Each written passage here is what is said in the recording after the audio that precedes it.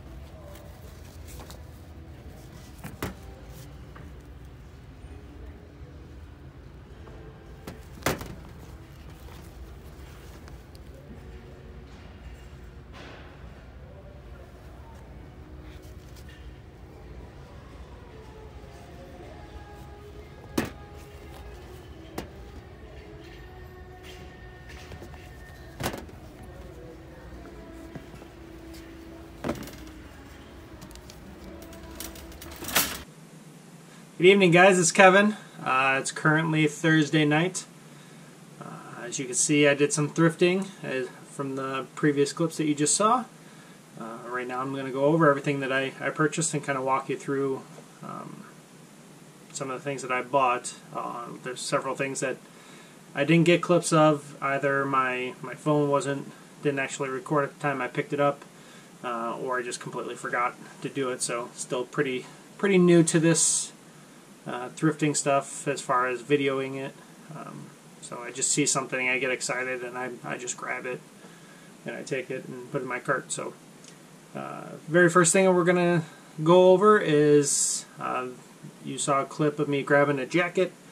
That was the very first stop that I went to, was Goodwill, and I picked up several things. I don't know if you guys got a glimpse of my cart at all in those video clips, but we're going to go over that and see what I got from that store. So might as well pull out the heavy hitter from that store. It's a really nice Patagonia jacket. So I always want to keep a lookout for these jackets at thrift stores, wherever, or just that brand in general. It generally sells for a decent amount. It's a little dirty and dusty, but it's got a couple little spots here, but overall it's in really good condition, and it is a size large, so should be a pretty popular one to sell. So that was a great buy, and I did pay $12.99 for it plus tax. I think it's probably going to at least net me at least over 50 bucks if I were to take a guess based on the comps that I saw, but we'll see. And one thing that I really like to get are shoes. I tend to get drawn to shoes because I think a lot of people shy away from used shoes, but I think that there's a lot of value in them, and I've done pretty well so far with used shoes. Mostly there's specific brands that I really look for, and you're going to see there a couple of them right now. So I actually picked up running shoes, tend to do pretty well, but there's definitely brands that you want to stay away from. Was it Saucony? It's definitely one that I don't like to purchase. I don't like to buy anything really Adidas related except for a purchase you'll see later. I tend to look for Brooks as generally my go-to running shoe brand. I've had a pair of Brooks before, and they were great, so they tend to hold some value to them. generally around the $25 to $30 range if you get them in good condition. People will buy them used. So these overall were pretty good condition. They're a very sharp looking shoe as far as it would catch anybody's eye. So and ultimately, they're a little dirty on the bottom, but you can clean those off. And I paid $5.99 for them, so I think I should be able to turn a decent profit off of them. They are a woman's size 7. So let's see here. I got another pair of Brooks athletic shoes.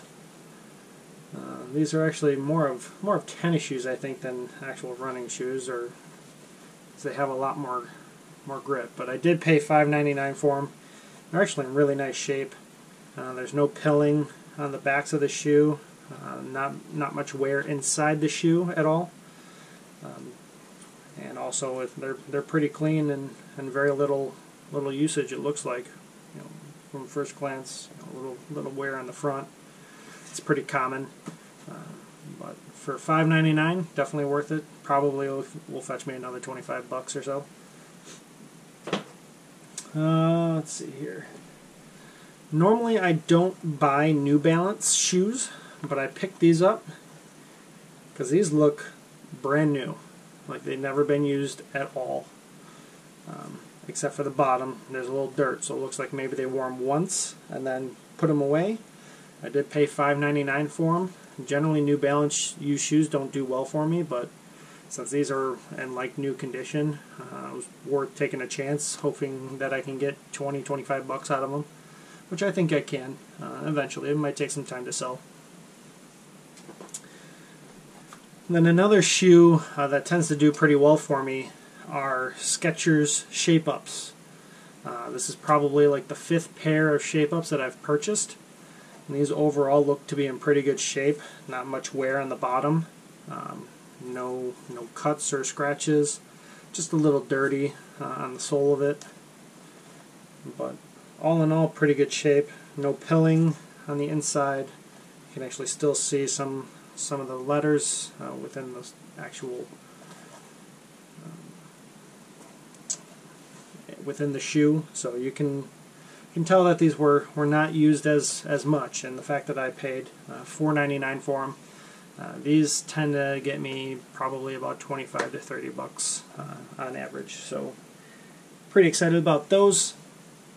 At this sale, also picked this thrift store also picked up Alias, Sydney Bristow. I don't really watch the show, but it looks like was it Jennifer Gardner, her character on the show, although probably not the most flattering character for her. So probably could have did a better job for her. But I did only pay $1.99. I think I saw these going for like $14-15 on eBay, so not too bad. And then the last thing that I got at that thrift store was this 1988's version of Mousetrap. So generally I shy away from a lot of board games, especially ones that have a lot of pieces. Awesome. But Mousetrap, it was only $2.99. I took a chance. I haven't really looked into it to see if all the pieces are there. I just peeked inside. Looks like there's a bunch of pieces still in there, so I think it's probably complete, but we'll find out. But people were selling them just for some of the parts in there on eBay, and I figure I can at least get more than $2.99 out of at least the parts if it's not complete. So I figure I'd take a chance on it. And then I made my way over to another Goodwill located closer to my work, and picked up several pretty good things, especially a lot of good electronics. And so one of the first things that I picked up was this Peaks backup camera system. It is brand new, sealed, and they're never been opened. And I did pay only $4.09 for it. From what I can see, it's going for about $30 plus shipping on top of that on eBay. So this should be a good sale for me. I did not see any comps on this, but it looked pretty cool. It does have a little price tag, originally 15 bucks. I paid $2.09 for it. It's a thermometer that you can either use within your car or also probably within your house as well. I just thought it was pretty cool. You don't see those. I also picked up a brand new Dirt Devil for $4.09. As you can see, they're originally 25 bucks brand new at the store, but on eBay there wasn't any brand new ones really listed except for a couple, and they were listed for like 30 bucks or so. So I think this will probably give me a little decent return. Everything is brand new inside there. I checked it, so pretty good purchase. I also picked up this wire harness for a GM remote starter. It's a T-harness. I did pay $3.09. I didn't see any comps, but I do know that, you know, wire harnesses, especially one that is this intricate, tend to hold some value to them. You see a lot of the cheaper wire harnesses for like car radios and stuff like that going for like 10 bucks or so, but this is a remote starter wire harness, brand new, so this should probably fetch me, you know, maybe 20-25 bucks. Also picked up a brand new sealed Jeopardy game book and the game cartridge, brand new for only $1.09. It is sealed, never been opened.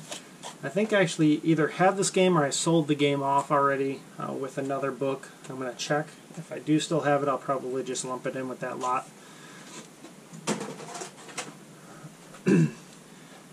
The only pair of shoes that I bought at this place, they actually had some pretty decent Brooks running shoes that were in decent shape.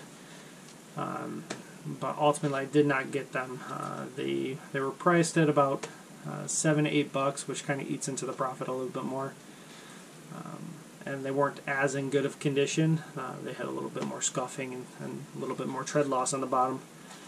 But these shoes I picked up, they are North Face shoes. I paid $7.99 for them. Based on the comps that I saw on eBay, looked like they were going for anywhere between like 30 and 40 bucks. So these actually are in pretty good condition. For the most part, pretty clean. I mean, there's a little dirt which I can clean off easily. But if you're willing to put in the time to clean it off, you can definitely fetch a decent profit off of shoes. So I think these are going to be a pretty good buy for me. And then the last thing at this other Goodwill, I picked up this Sirius XM satellite radio home kit. It actually is brand new inside. I did open up. Everything is sealed and they're plastic pieces, so it is brand new, and I did pay $7.09. I looked up comps on eBay. They were selling for, I think the cheapest one was selling for like $40-something free shipping. So this should net me a decent return, probably at least $20 profit or so. Not too bad. The last place that I went to was Salvation Army. I only bought two things, but one of them was probably the best buy out of all of them, and you saw a clip earlier in the video. I was scrolling through the shoes, but we'll get to that in a second. I did pick up this Gin Rummy game. It does look like it's been used. I haven't tested it yet. About $3.99. There's only a few comps on eBay for like 14, 15 bucks, so I'll probably at least double my money off of it if it works. I'm sure it does. Handheld games generally do pretty well for me, so I tend to pick them up. And then the last thing I picked up, and you saw, I was scrolling the shoes, and you know, they definitely caught my eye, and I ended up whipping the camera over so you guys can see it. Were these brand new, not brand new, sorry, these used Adidas Yeezy shoes. So they were a little dirty on the bottom, $19.99. But ultimately, like on the tops, everything, even in the insides, there's hardly any wear to them. Slight little dirt right here, but not too bad. Everything else is pretty clean. in general. And this is normal from what I've seen. All these white spots are pretty normal. But yeah, really good pair of Yeezys. Ended up purchasing for 20 bucks. Based on the comps that I saw on eBay, I mean they are all over the place. But I think I could probably get into the like 140 to 180 range for them. I've seen some listed as high as 600 bucks. Obviously that's listed, so who knows where I'm actually going to be able to get money off of, or how much I'm going to get for them. But they are a size 8 men's, which does limit the pool. There's not many people that have size 8 feet as far as men go, but you know, we'll see how it goes. Pretty excited about this purchase, so it was definitely a fun find. Can't believe I found a pair of Yeezys at a Salvation Army. So that's all I have as far as thrifting stuff today. I felt like it was a really good day. Got a lot of great value. Ultimately, I don't think I paid over $100 for all of this stuff, and I should fetch a pretty good return on everything. So I'm pretty excited about it. I'm going to get it listed on eBay, and let's get it sold so I can show you guys again and show you how much I sold it for. So that's all I have. Thank you guys for watching, and hope you guys have a good one.